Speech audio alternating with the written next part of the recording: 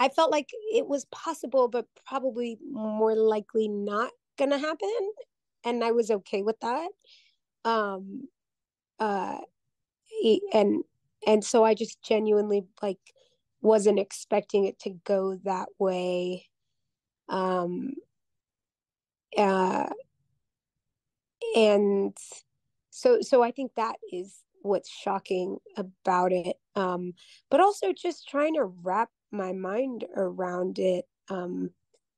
Being that the Academy Awards, like for so many people, was always sort of a beacon of,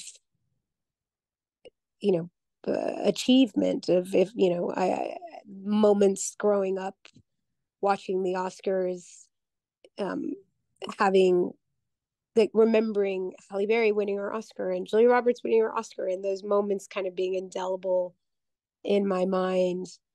Um, and me dreaming that one day, might get to be in that room. Um, it's just all so surreal, and I feel like I'm in a little bit of a time warp at the moment of being 10-year-old and 16-year-old America, and just kind of what this moment means to them.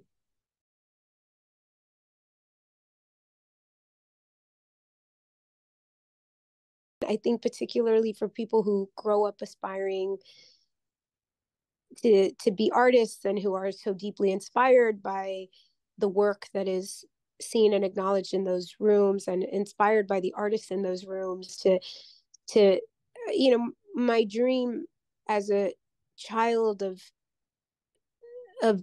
getting to build a life doing what I love to do was was so far-fetched and so improbable based on the evidence of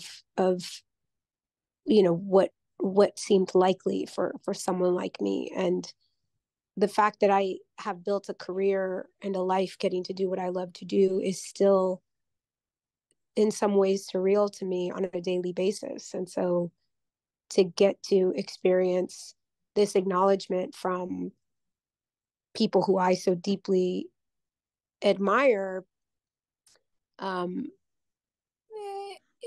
it, it it's it feels wonderful and great, and also just so surreal. And I'm also just proud of myself for not